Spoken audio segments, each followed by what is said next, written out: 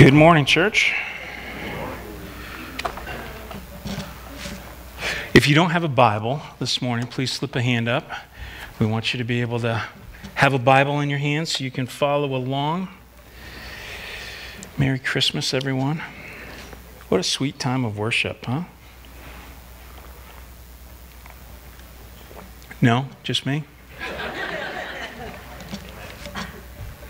Thank you, Suze, for that.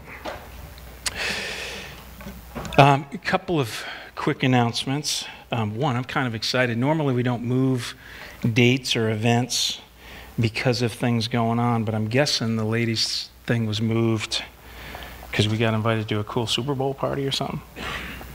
No. Oh, no. So we haven't yet been invited to a cool Super Bowl party. Anyway, so also, if the Lord laid on your heart during that, you know what? I should be serving in the nursery.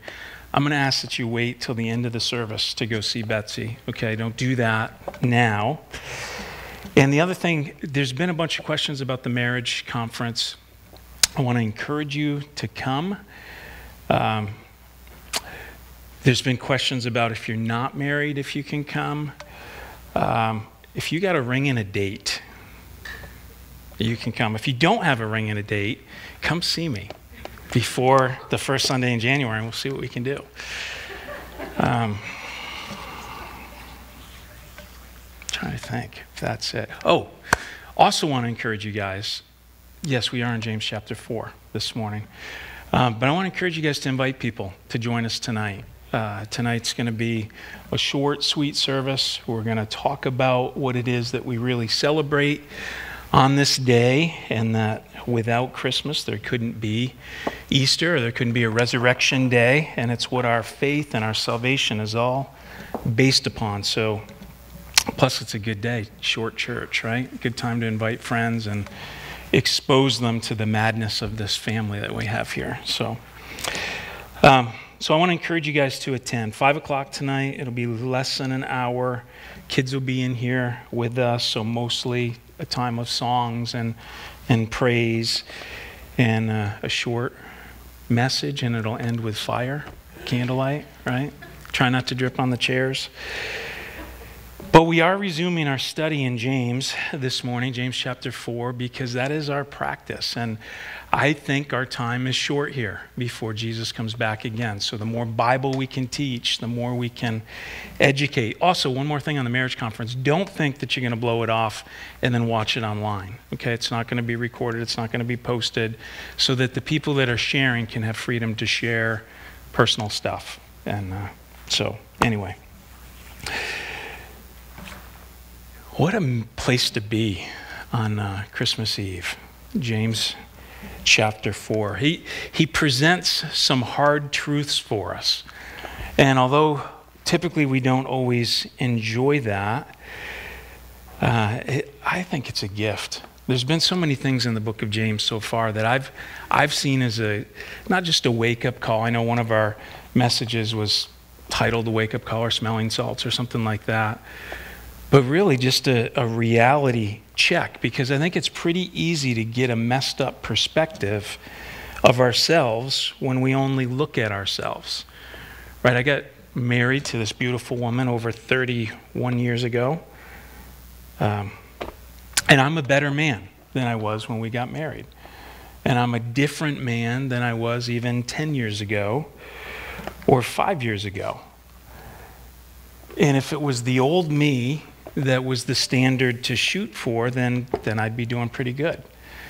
You know, but James says stuff like, I should count it all joy when I fall into various trials, because those trials will actually produce something in me. They'll give me patience, which will produce something in me and change me and make me more like Jesus. And I read that and I think, okay, there's some room to grow. And he tells me I should be slow to speak and quick to listen, especially when it comes to the things that the Bible says. I'm to lay aside every form of wickedness in my life all the time. And I shouldn't favor certain people over other people, especially just because they have money, or they could help me in some way, or it would be to my advantage to be friends with them. And then he talks about the tongue, right? And the words that come out of my mouth, because they tell the story of my heart. And the words that come out of my mouth in the parking lot or at a job site or something like that really kind of validate or invalidate everything that gets set up here, right? It's a mirror for you, or a picture of what's really going on inside. That my words wouldn't tear people down. That my words, no matter where I am, would be words that would build people up. Those are just a few of the things that have stood out to me as we've gone through the book of James. And maybe the list is the same for you, or maybe it's not. Maybe you don't even have a list. Maybe your faith is a real faith and a living, saving faith, and your walk lines up exactly with your talk. And if that's the case, then praise the Lord. But in this chapter, I think James has something for every single one of us. Good morning, Sarah. Sorry to call you out. I just remembered 10 years ago today, we dedicated your little boy, Isaiah. Isn't that cool? Sorry, things bounce, you know. James 4. The last time I taught through James 4, so the richness and the heaviness of this chapter, I broke it up into 3 sermons. And we're not going to do that this morning. We're going to kind of look big picture at things, hopefully make it all the way through. But to begin, I want to just read through the chapter so we can get a big picture oversight of it. So James chapter 4, verse 1 says, "Where do wars and fights come from among you? Do they not come from your desires for pleasure that war in your members? You lust and do not have. You murder and covet and cannot obtain. You fight and you war, yet you do not have because you do not ask." Let me interrupt myself. Do you remember who James is talking to? He's writing to Christians, right? So you ask and you do not receive because you ask amiss, or you ask in the wrong way, that you may spend it on your pleasures, adulterers and adulteresses. Do you not know that friendship with the world is enmity with God? Whoever therefore wants to be a friend of the world makes himself an enemy of God. Or do you think that the scripture says in vain, like when the Bible says this, it's wrong? The Spirit who dwells in us yearns jealously, but he gives more grace. Therefore, he says, God resists the proud, but gives grace to the humble. Draw near to God, and he will draw near to you. I'm a verse ahead. I didn't read that, did I? Therefore, submit to God, resist the devil, and he will flee from you. That's a good message.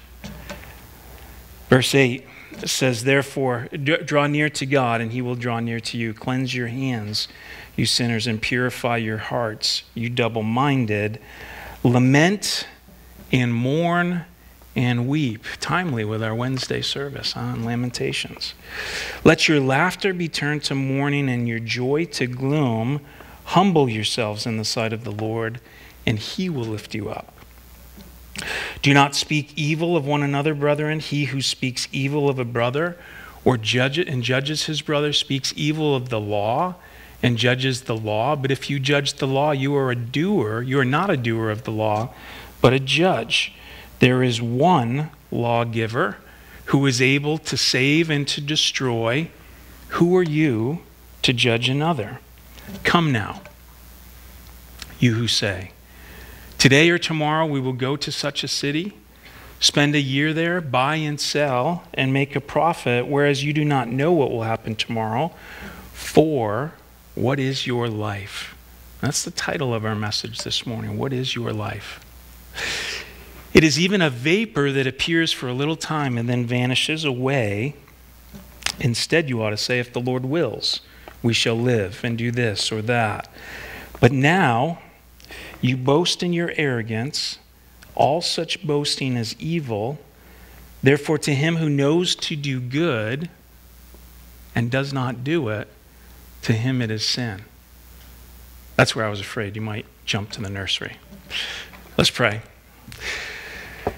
Father God, even as I read this again this morning, I'm humbled by the depth and the wisdom of your word. So Lord, our prayer this morning is that you help us to get it. Help us to understand what you want us to see. And help us as a church to live this out in the days ahead. We love you, Lord, and we pray these things in Jesus' name. Amen. Just a reminder that when James wrote this letter, the chapter breaks and the verse numbers weren't there. They were later added by the publishers. I think most of you guys know that, but it makes it super easy for us to today turn to the same place. So we're on the same page. But in this case, James is really continuing the thought of controlling the tongue and the things that we say, and then our conduct, those things that he addressed at the end of chapter 3. And I'll just go to the very end of that, James chapter 3, verses 13 through 15. He says, "Who is wise and understanding among you? Let him show." Let him do it, right? Let us see it. "Let him show by good conduct that his works are done in the meekness of wisdom. But if you have bitter envy and self-seeking in your hearts, do not boast and lie against the truth. This wisdom does not descend from above, but is earthly, sensual," check it out, "demonic. For where envy and self-seeking exist, confusion and every evil thing are there. But the wisdom that is from above is first pure, then peaceable, gentle, willing to yield, full of mercy and good fruits, without partiality and without hypocrisy." Verse 18 says, "Now the fruit of the righteousness is sown in peace by those who make peace." And then James lays it out for us. In chapter 4, he addresses the heart issues in the church and the consequences that we see, that people would war and fight, right? Verse 1 of James chapter 4, "Where do wars and fights come from among you?" Within the church, with Christians. "Do not they come from your desires for pleasure that war in your members?" First off, understand that this was written 2,000 years ago. Okay, so surely they were just figuring out church life, right? How to be Christians together. Christians don't really still fight, do they? There's not disagreement and strife and bitterness and argument today in the church, is there? The sad reality is that peace and unity in the church is not the norm. I think it is here. I do believe that it's different here. We're very intentional about keeping it that way. But I want you to notice something about the way James addresses these conflicts, or the things that he does and the things that he doesn't do. James says that there's fights and that there's wars among each other. Like that's a very descriptive term, isn't it? When we think of war, we think of violence and hatred and destruction. And that's really what fighting is among us.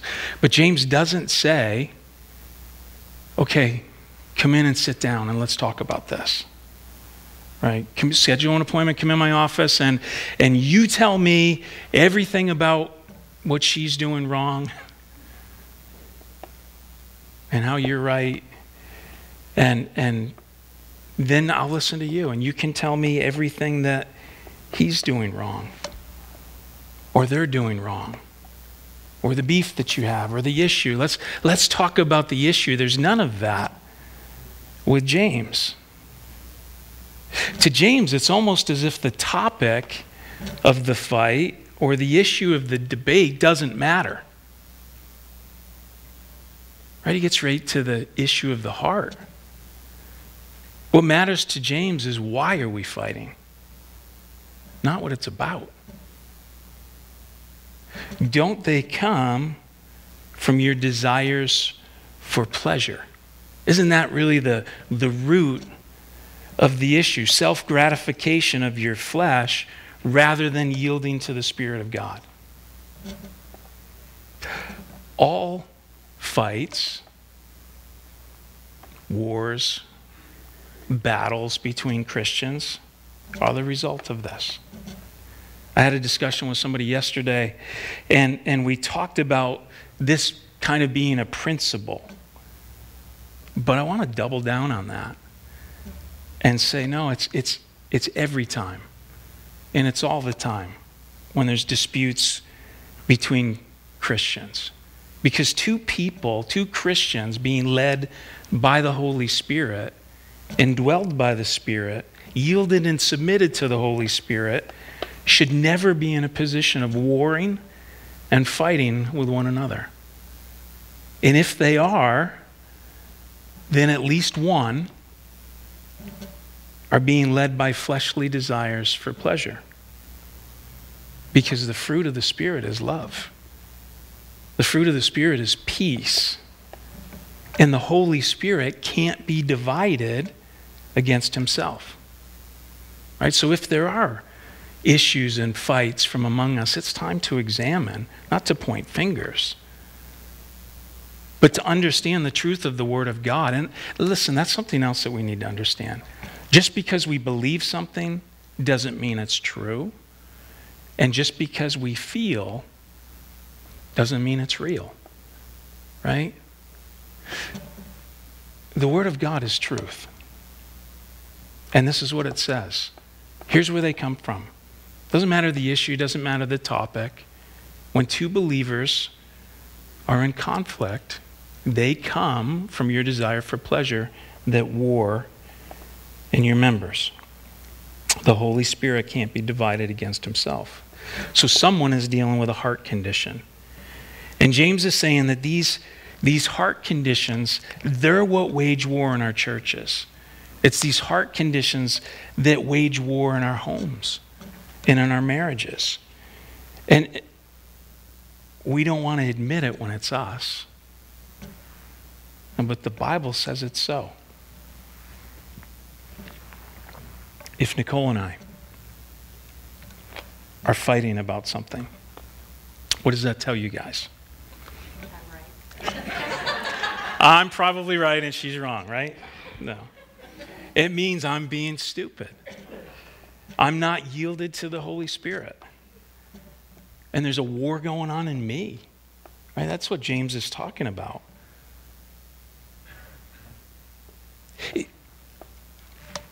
Does that really happen? Christians being, we're indwelled by the Holy Spirit. Should we still be struggling? Are we still battling? Man, sometimes we feel like I'm being sanctified, right? The Lord's changing me. And my life should look like what this short little letter explains. But it doesn't always happen, right? Maybe it does for you. I'm just saying for me, it doesn't always happen. And when it doesn't happen, that can almost wreck me as much as it not happening. Right? We get discouraged and the enemy wants to come on and defeat us. Kill, destroy, steal. That's what he wants to do. And then, you ever get to the place where, why bother trying? Could God still forgive me? Why would he? Or we get down on ourselves and we feel like, well, I'm not in a position to share or to tell anybody else when I have these battles going on within me. What encourages me at times is the Apostle Paul, who the Lord used to write a significant portion of the New Testament. He says this in the book of Romans, in Romans chapter 7. He says, so I find it to be a law that when I want to do right, evil lies close at hand. Tell you what, anytime you want to take a stand for Jesus, the devil's right there. Your enemy's right there, or one of his minions. I don't think the devil cares about us much. Evil lies close at hand, for I delight in the law of God in my inner being. This is Paul saying, I love the Lord. I love his law. I delight of that in my heart. But I see in my members another war, waging war against the law of my mind and making me captive to the law of sin that dwells in my members. We've been made perfect in Christ, but yet we're not fully sanctified. There's still a battle going on. And that's why it's so important, gang, that we begin our day with prayer. That we begin our day with a time in the Word.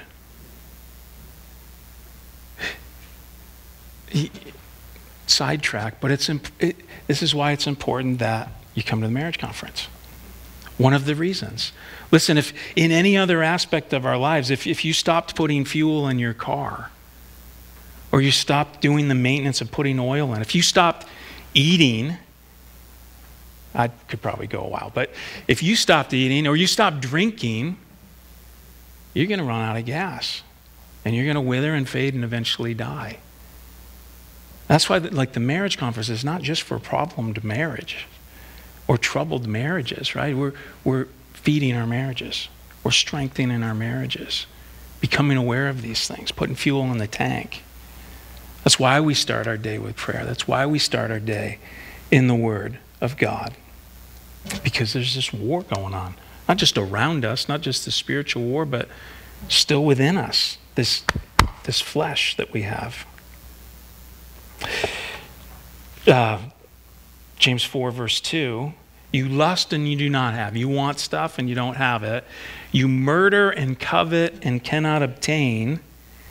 You fight in war, yet you do not have because you do not ask.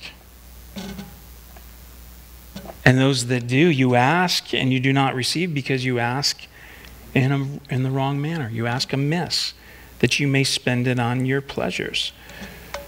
This actually makes pretty good sense when you consider the state of the heart that he's talking about.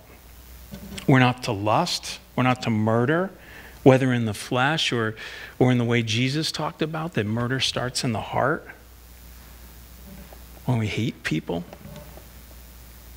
we aren't to covet what someone else has. And I wonder how often this happens to you or to me.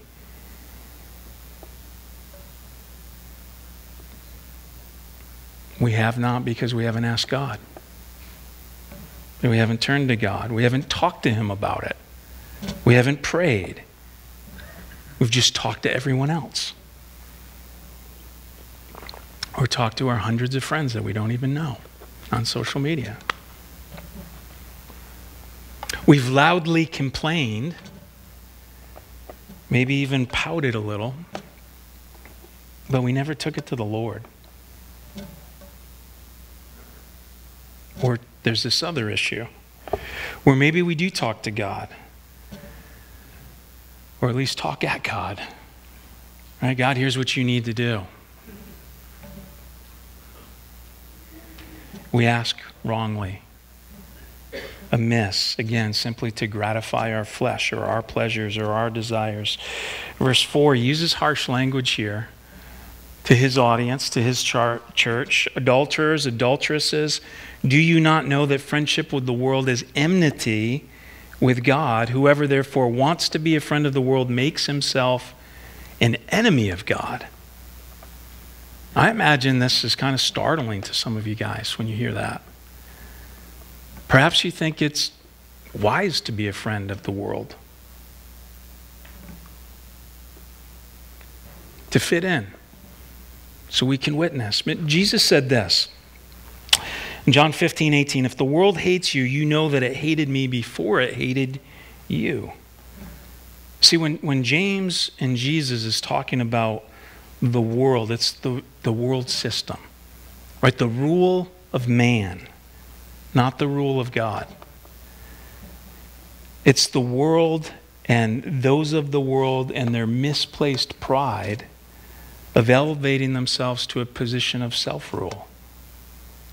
No longer seeking God for direction or for wisdom. James says, if we want to be a friend of the world, then we're at enmity. Anybody use that word this week, this month, or so far this year? Probably not. Hatred with God. That's what it means. Enmity. Hatred with God. We're, in a sense, being an antichrist. And we're not submitted to him. So let me ask you this. You're hearing this today. Again, if I didn't say it when we started, Merry Christmas. And maybe you weren't aware of this before this morning, before hearing it. And that's what I mean. It's a big hunk of truth. Does that mean you're going to hell? If you've shown friendship with the world. I mentioned before, probably also shocking to some of you, that sometimes I do stupid stuff in my marriage. In our marriages, we can be at enmity at times, right? It doesn't mean that we're no longer married. We just need to fix it. And it's the same thing here. When you come across the truth in the Word of God, where it's revealing something to you that's not right in your life, and it's a matter of understanding now what it means to be a friend of the world. And I don't know if I explained that fully, what it means to be a friend of the world. So 1 John 5:19 says, we know that we are of God, and the whole world lies under the sway of the wicked one. That's the deal. The rule of man and the world and the man system, they're under the sway. They're under the deception of the wicked one. So now that we know that, why would we want to be a friend of the world? Right? That system of man's rule that's not submitted to the Lord. And then James, if you remember, he asked this question, or do you think that the scripture says in vain, the Spirit who dwells in us yearns jealously? Let me ask you a quick question. When you hear the word jealous or jealousy in our time, in this world, is jealousy a good thing or a bad thing? In general.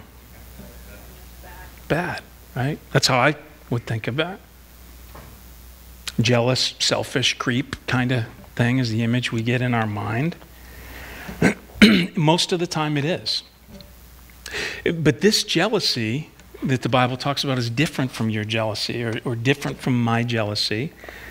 Our jealousy is about us, right? Our jealousy is about my wants and my needs. I need my wife, right? So I can get jealous. But even when I try not to let it be that way, my jealousy is about me and how much of her I have, or whether it be her time or her attention, but it's really about me. The jealousy of the Lord isn't the same as that, right? Not even close to that. God's jealousy is pure. And God's jealousy is because he loves us and he wants the best for us. So it's not his motivation for selfish pleasure, but he wants the very best for us. God doesn't need us. He loves us. He desires relationship with us, but he doesn't need us. He's God. He wants to bless us. He wants us to have joy. He wants us to have peace and security and self-control. So he's jealous for us. And the Spirit yearns, it says, for our surrender to him and not our flesh. Right? That war that's going on. Now, when we look back to verse 4, where he calls us adulterers and adulteresses, we have to remember that James was the pastor of the church of Jerusalem. Right? So his audience was mostly Jews. right? More Jews than Gentiles that had come to Christ. So he's writing in a language that they would understand, right, from their Old Testament heritage, that a language that they would be familiar with. But we have a similar picture in the New Testament where the church is the bride of Christ. Right? We're the bride, and he is the husband.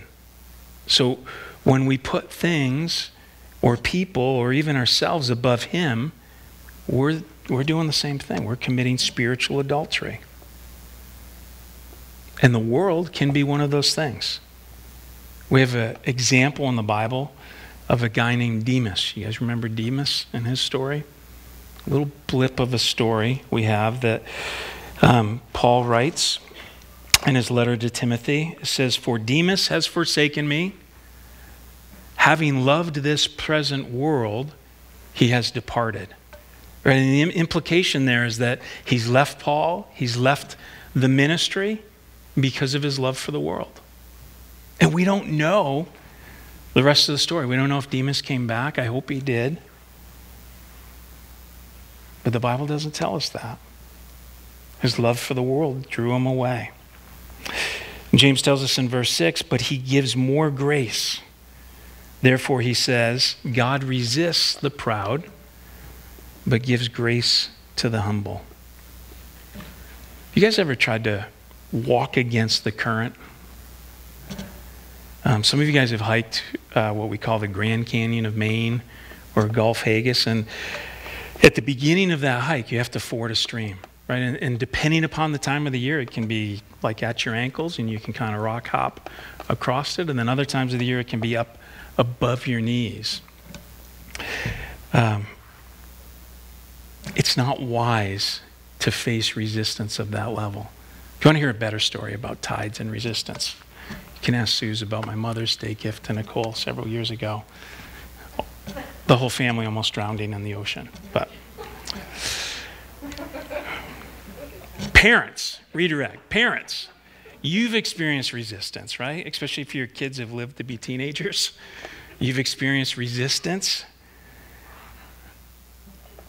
A common definition is the refusal to accept or the refusal to comply with something, opposing or withstanding.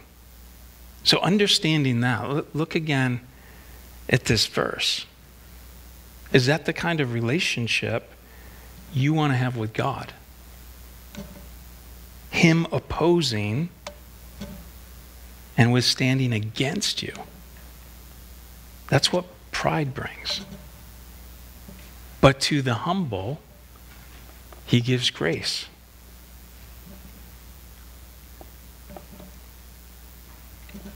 The logical course of action, then in verse 7, therefore submit to God. Right? Tap out, make it easy. Resist the devil and he will flee from you. Does it always feel that way? No. But here's the instruction of the word. And a lot of times we get this verse quoted at us, and this is where it's important to see the full counsel. It's not just resisting in our own willpower and our own strength. But verse 8 says, draw near to God. Resist the devil and he will flee, but draw near to God and he will draw near to you. Do you ever feel like God isn't close to you? Pursue him. And the Bible promises he will draw near to you. Cleanse your hands, you sinners, and purify your hearts, you double-minded. Lament and mourn and weep. Let your laughter be turned to mourning and your joy to gloom. Humble yourselves in the sight of the Lord, and he will lift you up. That, what I mentioned earlier about when we fail or when we sin, call it what it is. And we get discouraged and we start feeling defeated and like, I don't even know how to find my way back to God. Pray, open his word, draw near to God, and he will draw near to you and he'll lift you up. He'll do the work. He's always done the work. Right? That's what we call Christmas is all about, right? None of us were good enough. None of us could make it on our own. So he gave us the gift of his son. And And I don't know what's going on in all of your lives, or those that may be watching online. James is all about doing, right? Not just a faith, not just saying, but having evidence of a real faith in our life, doing these things. But listen, there's nothing that you can do, and I'll just say it, even serving in the baby nursery, that will make God love you any more than he does right now. And because it's not based on works, there's nothing that you can do to make him love you less. He's crazy about you. Humble yourselves in the sight of the Lord, and he will lift you up. Understand who you are in light of who he is, right? That's humility before the Lord. James tells us in verse 11, do not speak evil of one another. Here's why I don't listen to it when you try. Don't speak evil of one another, brethren. He who speaks evil of a brother and judges his brother speaks evil of the law and judges the law. But if you judge the law, you're not a doer of the law, but a judge. And he goes on to say there's just one of those. There's one lawgiver who's able to save and destroy. And that's not you, and it's not me. Who are you to judge another? Those are humbling words. Come now. He doesn't say where, but come now, you who say, today or tomorrow we will go to such and such a city, spend a year there, buy and sell, and make a profit. Whereas you do not know what will happen tomorrow. Maybe that makes sense to you, maybe it doesn't. We do it in all kinds of different ways, right? How many of you, when you were like 12, knew what you were going to do for the rest of your life? Or had a plan? I love it when people are new to the church and they, Pastor, what's your 5-year plan? What's your 10-year plan? We'll see what the Lord has for us tomorrow. And it doesn't mean that we shouldn't plan, right? Proverbs talks all about wisdom and planning for the future, but to say I'm going to do this or to say I'm going to do that, and that's the deal, or we're going to retire in 5 years and go here and do this, you don't know what's going to happen tomorrow. And then this, what is your life? I don't know what your holiday plans are. If you're gathered with family and you got family that aren't Christians, or you go to a work party or something like that, and you were to ask this question or pass out secret ballots so people could fill it out, what do you think the answer to that would be? What is your life? My life is my life, right? My choices, my body, my choice, my will, my way, my plans, my future, all the things that I have, that's part of my life. I mean, what would go into answering that question? I got one shot at this, right? I'm going to do it my way. It's my life. What is your life?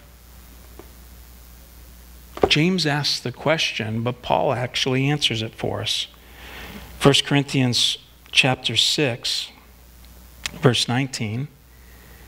He says, or do you not know that your body, again, he's writing to Christians, your body is the temple of the Holy Spirit who is in you, whom you have from God, and you are not your own. Remember that verse about your life as a vapor that he said? Think about how long a vapor lasts. I mean, I know we've had some heavy fog lately. But you get out of the shower and there's steam in the room, or you boil a kettle of tea and it lasts for seconds. And that's what the Bible compares our life to. So what is your life? And what in your life matters? And then Paul says, you're not your own, Christian. For, here's why, verse 20 of 1 Corinthians 6, for you were bought at a price. And what was that price? Jesus. Holy, pure, sinless Jesus. dying in your place, paying the cost of your sin. So your life is no longer your own, Christian. You were bought with a price. Therefore, glorify God in your body and in your spirit, which are God's. Your life belongs to Him. Paul understood this. Paul understood that he actually deserved hell. But rather than receive what he deserved, God gave him grace. God gave him mercy. And those things weren't free. They came at a price. And it was Jesus that paid that price. So in Galatians, he says, I have been crucified with Christ. This should be like, different people have favorite verses, different people have life verses. This should be it for us. I've been crucified with Christ. What is my life? What life? That's what Paul would say. What life? Oh, that thing I used to have. I don't have that anymore.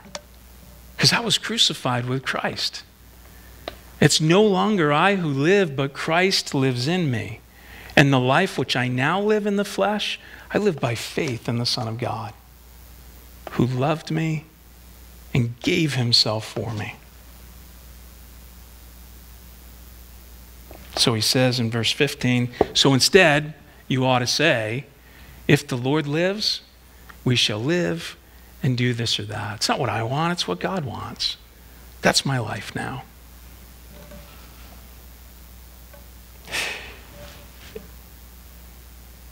He says, but now you boast in your arrogance. All such boasting is evil. Those that are fighting and not doing these things. Boasting is vanity. Boasting doesn't belong to us. And then he ends with verse 17.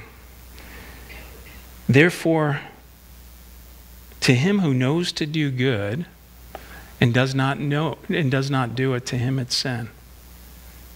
If you've spent 5 minutes in a church, you know all about sins of commission, right? These are the bad things, and don't do the bad things. That's sin. But what he's talking about here is sins of omission, right? When we know we're supposed to do something. Because knowledge of right and wrong brings responsibility. And this isn't just James. Jesus says the same thing. In Luke 12, he says, but he who did not know, yet committed things deserving of stripes, shall be beaten with few. For everyone to whom much is given, that's us, from him much will be required, and to him much has been committed of him, they will ask the more. To everyone who's given much, from him much will be required. This is where James calls us all on the carpet. This letter isn't a pep rally. It isn't encouragement to just try a little harder. In this last verse, he says that I've laid it out for you guys.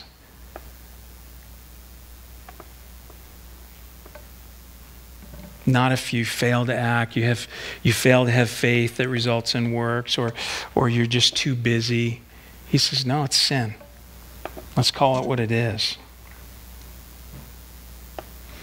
Again, we understand sins of commission. Thou shalt not covet. Thou shalt not lie. They shall not have any other gods before me. Here's the bad stuff. Don't do the bad stuff. But this, if you know to do good and you don't, to you it's sin. I had a situation yesterday where the Lord told me to do something I don't normally do. And I didn't really want to. But I was teaching on this verse this morning, so you know how that is. Kind of had to, you know. The stricter judgment and all that James talks about. And I won't tell you what it was, but I will say that the Lord completely blessed it and turned it into something I never saw coming. And blessed me for allowing him to be a part of it. So, my encouragement this morning, let's listen to his still small voice as we interact with other people. And let's read his word for his clear and direct and loud instruction. And when we know we're supposed to do something, let's follow through with it and do it. I think that's consistent with what James has been saying. So let's pray. Father, I thank you for your word. I thank you for the raw reality of it, that you cut to the chase. And Lord, I'm mindful even now as we pray, and that you would lay people on our hearts to invite for this evening. Lord, that we know that we should. Maybe we're afraid of the response or rejection, and our job is to obey, and your job is to do with it what you will do with it. So Lord, would you speak to us, not just on that thing. Speak to us, Lord, about our lives no longer being our own, and how often we let our plans and our agenda dictate what we do without considering we've been bought by a price. And our lives are yours to do with what you would will. Help us to be sensitive to that, Lord, today and every day going forward. And then help us to do these things, Lord. You say that your word, your law is now written on our hearts. So as much as I love a manual with instructions, Lord, we have your word, but like you did yesterday, you direct us to do things. So Lord, help us to be sensitive to that and to do those things so that we're not in sin before you. Thank you, Lord, for the birth of your Son, for his sacrifice, allowing for our salvation. And we pray these things in Jesus' name. Amen.